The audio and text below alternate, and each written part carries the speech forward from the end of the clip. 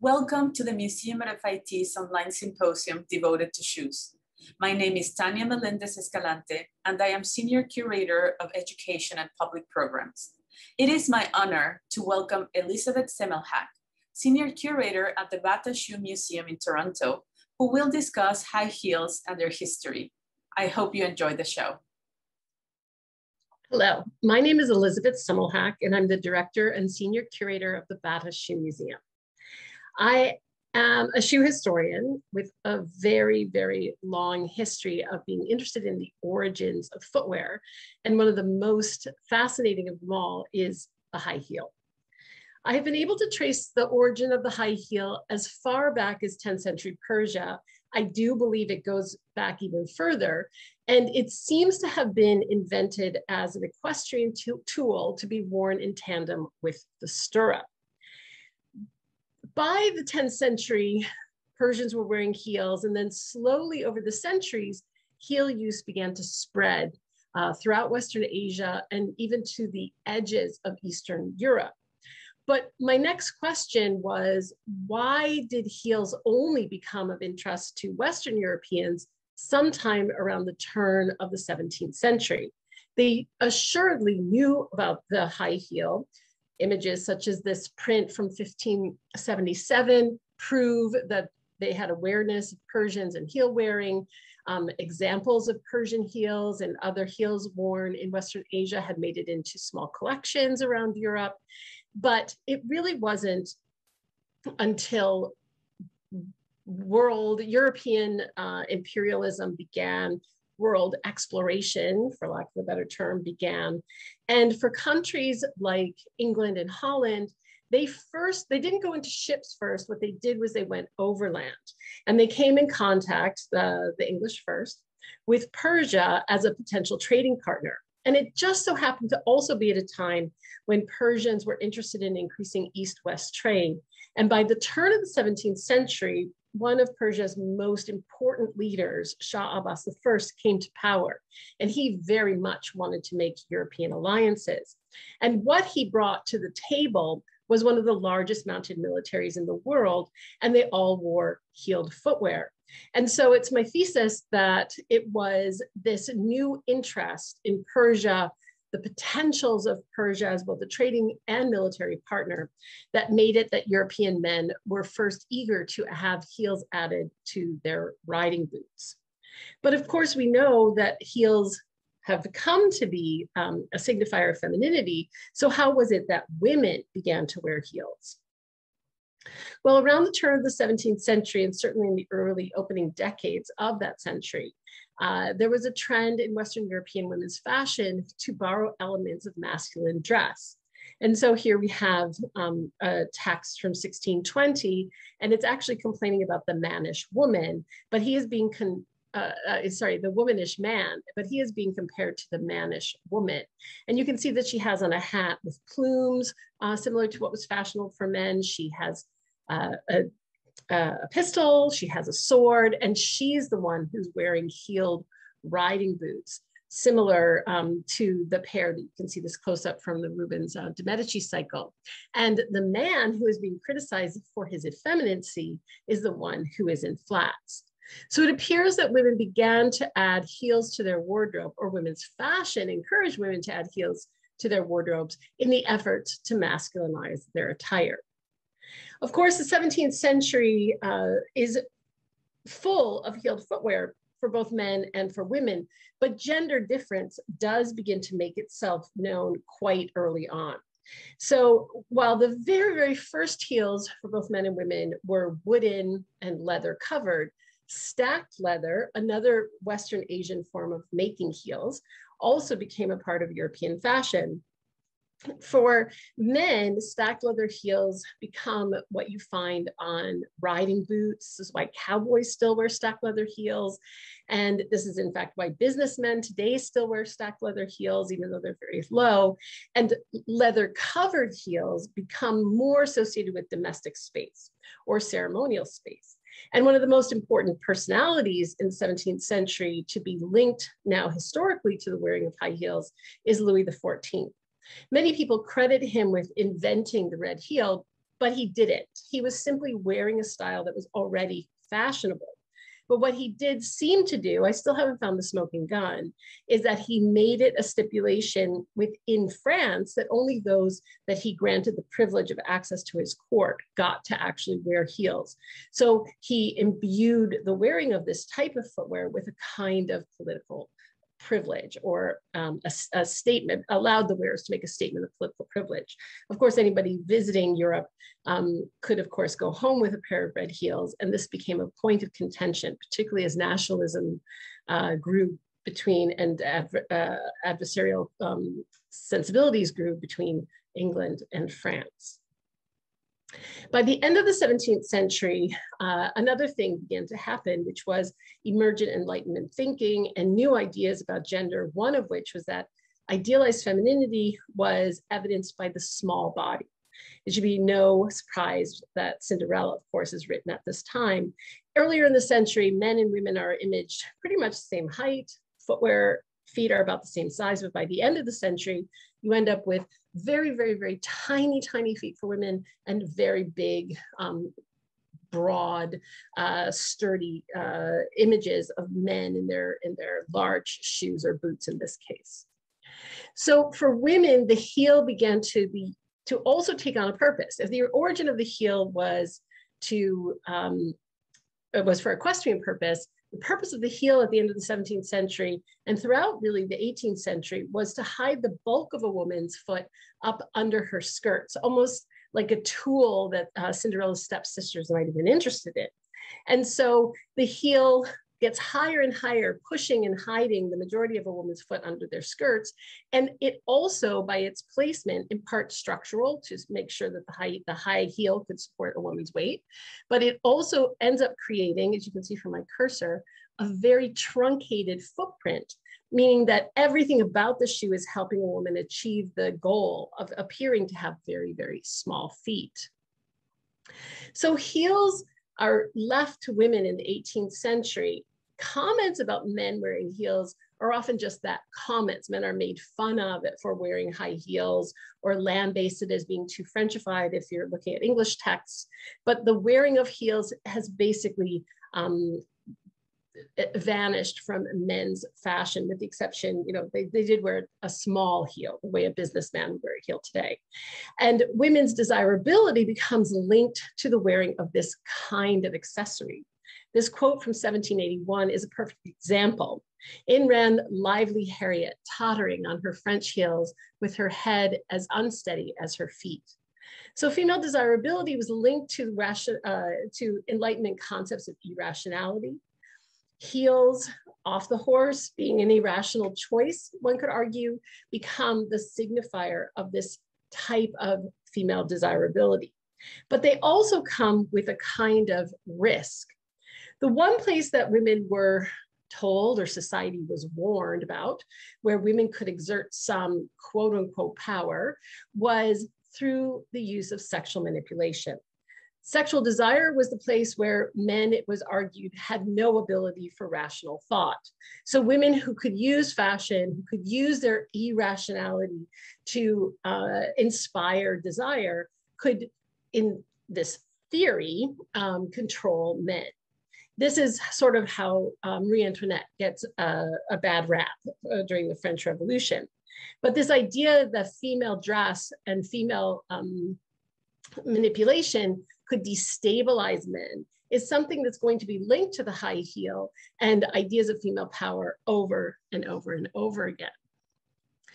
After the French Revolution, throughout Western Europe, women's heels were basically banished.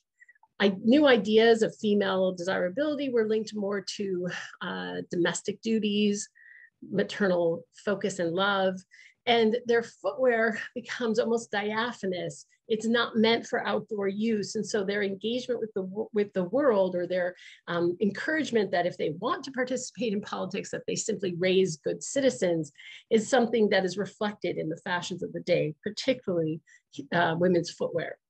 But for men, the heel makes a small, short, let's say, return, because like the high heel, which for women was banished because of its associations with the aristocracy, men's heels were also, men's breeches were also dispensed with because of their aristocratic association. And the pantaloon comes into fashion. It's knit.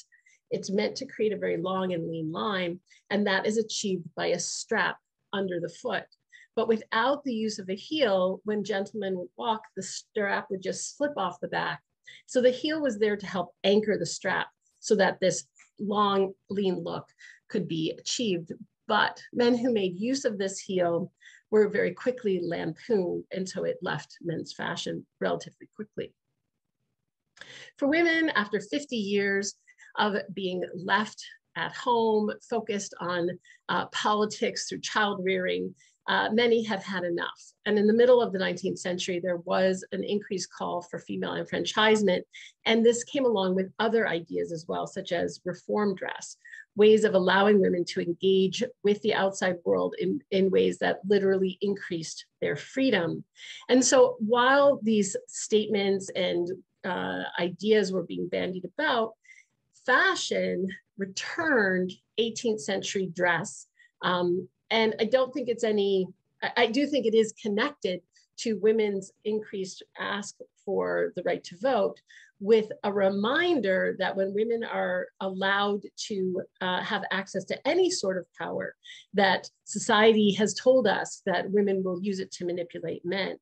And so 18th century fashion comes back and is embraced for its beauty, but it brings with it ideas of what happens with if you allow for female sexual manipulation. And so, of course, the courtesan becomes the central character of late 19th century art and literature, things that women can do if left uncontrolled. But women did want a vent. They wanted to be able to get out into the world. And so while many continued to argue for female enfranchisement, society offered women a new place that they could be seen in public, and that was the department store. All of a sudden, women could be seen about as long as they were consuming. Conspicuous consumption, which has been dealt with by Veblen quite well, is something that really does capture society in the second half of the 19th century. And it also gives rise to the first couturier, and one could argue one of the first shoe designers to have his name associated with the shoes that he made. Francois Pinet, this is a Pinet boot, was an industrialist who had his boots all hand embroidered, and the women who could afford Worth also could afford Pinet. And so we have the later in the 20th century, where named shoe designers become increasingly important, we have this moment to thank. For men, the use of heels remains impossible, especially when ideas such as Darwin's Origin of the Species begins to grab the attention of scientists and theorists in general, that in some ways might makes right. And so man's natural height is what was desired, but it could not be achieved through the artifice of high heels. In fact, heels begin to be seen not only as a way for men to feminize themselves, but also as a way for men to call attention to what they lacked, which was natural height. For women, by the end of the 19th century, the high heel had actually become not only a signifier of femininity, but also a signifier of sexualized femininity. Girls no longer could wear heels. And as women fought for the right to vote at the turn of the century, whether or not they wore no heels, in which case they were considered desexed and unworthy of a vote, as they were not even a gender, or they had used their sexual manipulation and feminine wiles to attract men and sort of manipulate them into creating the vote for women. High heels were central to this discussion. And eventually, of course, women got the right to vote in many places. And interestingly enough, fashion for women in the 1920s dispensed with many aspects of dress that sort of linked back to the 19th century. They cut their hair, they got rid of their corsets, They began to wear makeup, but the one indispensable item now in the female wardrobe was the heel, so connected to ideas of idealized and desirable femininity that it could not be dispensed with. Another thing that happens in the 1920s with pop psychology, Freud sort of becoming a part of the zeitgeist, was this idea that women couldn't control themselves around fashion consumption, particularly shoe consumption, that women were shoeaholics, a term that of course dates to the early 21st century, but is already a part of the thinking about femininity.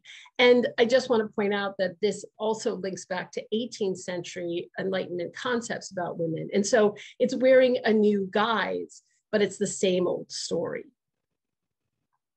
By the 1930s, eugenics is becoming increasingly important, again, driving ideas of idealized men being naturally taller. This Janssen ad, you can see the man is a head taller to the female companion he's with, despite the fact that she herself has on a pair of heels. And so as height becomes of increasing importance for men, and with no ability to use heels to gain that added height, the elevator shoe becomes very popular in the 30s. And this is where you have an insert placed into a man's shoe, which, as this ad suggests, could increase your height secretly by 2 inches.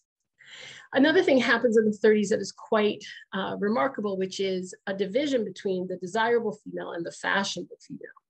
So if the desirable female was high heel clad, and now had been since the turn of the century at least, the fashionable female begins to play with different forms of footwear.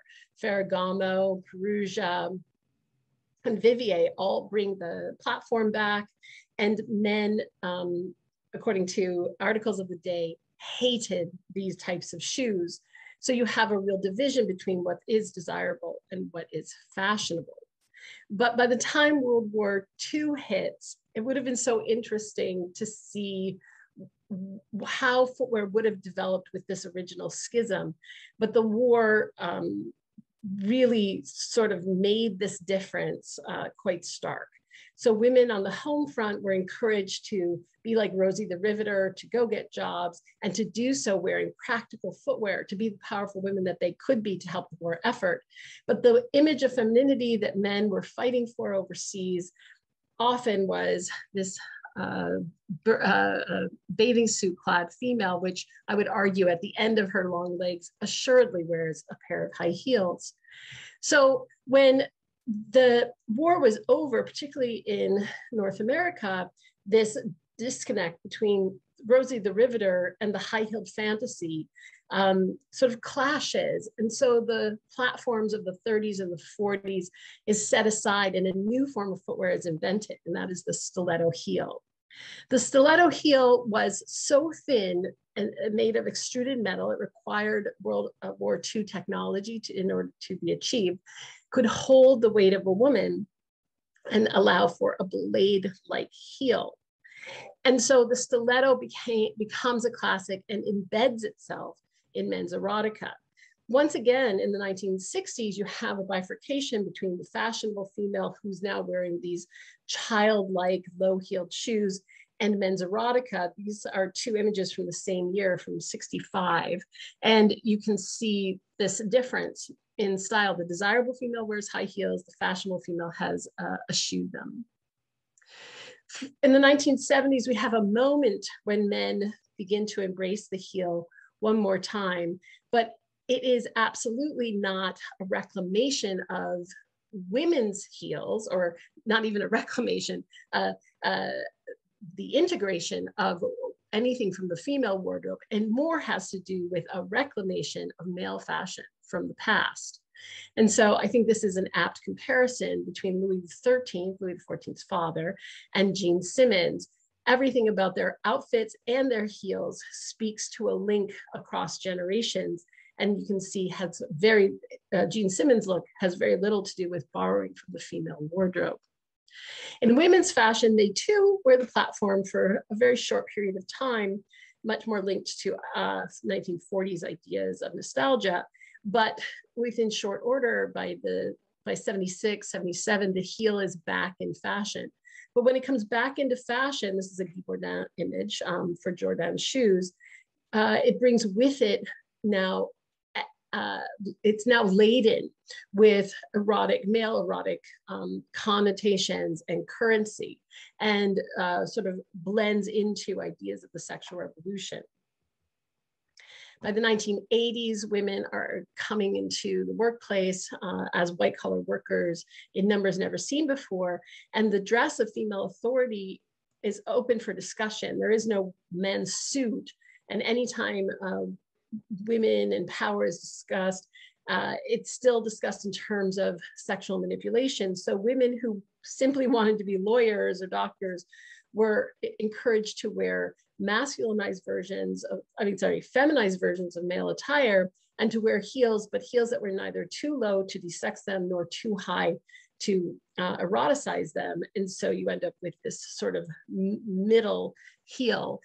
But for dressing like this, many, many women and their desirability was called into question. The 1986 Newsweek article about women who are more devoted to their jobs and not to marriage sort of took the world by storm, and people began to fear that if women if women devoted themselves simply to doing a good job, that they would lose the access to having it all. They would never have families, husbands, and children. So fashion offered the anecdote of a more hypersexualized look, either of the male suit or of the heel, which they just pitched a little bit higher. By the 1990s, ideas of erotic currency started to formulate, and people began to suggest that if female power could only be achieved through sexual manipulation, then perhaps women should own it. Stripper culture became infused into aerobics, pole dancing, and stripper referencing footwear entered into high fashion as well. And in addition, in the 1990s, you had television shows such as Sex and the City, which were reportedly about female empowerment, and ideas in the media of women being shoeaholics. Here you can see these are expressions of financial health, in that this is a closet full of $1,000 designer shoes. But when Carrie Bradshaw opens her closet and says, I've wasted $40,000 of my money on shoes and I could have had a down payment, it just links these ideas of female irrationality and shoe consumption all the way back to early Enlightenment concepts about female innate irrationality. And so while they were purportedly about empowerment and ideas of women's power, the reality was this simply was a new version of an old trope in which shoes were central, or high heels in particular were central to this narrative. So these concepts of female power and high heels have continued to be discussed in media. Sneakers have moved some of those discussions to the sidelines. And at the same time, there have been many men who are beginning to embrace heels in ways that are non-ironic and really do potentially speak to the potential for the power of the high heel. One of my arguments against female empowerment through high heel wearing is that that power seemed to be limited to women. Power seems to be something that should be available to everybody, and signifiers of power should be the same regardless of who wears it.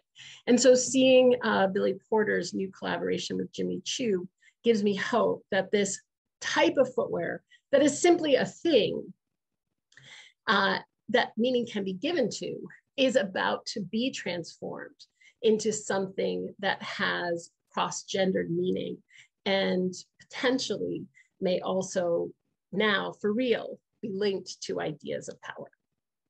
Thank you very much.